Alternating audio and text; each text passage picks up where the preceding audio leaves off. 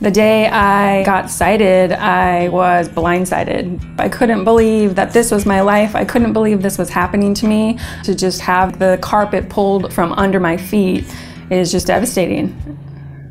My name is Heather Kokesch Del Castillo, and I am a certified holistic health coach. I guide people to put in healthier foods, and in doing that, you can take away unhealthy foods. We're a military family, and 2 years ago we had to move for the military, and we moved to Fort Walton Beach, Florida from Monterey, California. California did not require a license for holistic health coaching. It never occurred to me that I would be prohibited in my career, and the only thing that changed was that I moved state to state. One day I was just sitting on my couch and got a knock on my door. An investigator said, "I'm serving you with a cease and desist and a $754 fine." I was taken aback. I was totally floored. I learned a registered dietitian decided to report me. That cease and desist meant that I could no longer health coach in the state of Florida.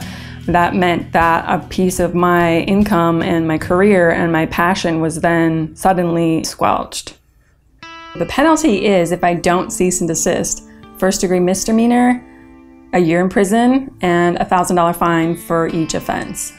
To be licensed in the state of Florida, I would need a bachelor's degree in health. On top of the bachelor's and master's degree I already have, a 900-hour internship, and to pass a board-certified exam.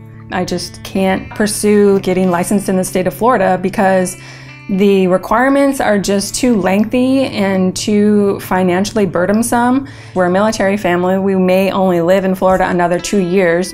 What I do is no different than a blogger or a book author who's able to publish freely their words and advice about nutrition. Someone can be a certified holistic health coach, write a book, publish it, and sell it in the state of Florida with the same advice I may give to an individual, but I can't meet with that person and talk to them. A lot of my coaching happens just over the phone and Skype or Google Hangouts. The First Amendment allows us to speak freely about nutrition, whether paid or unpaid. With the Institute for Justice, I am suing the state of Florida in federal court for my First Amendment right to discuss health and nutrition with other individuals.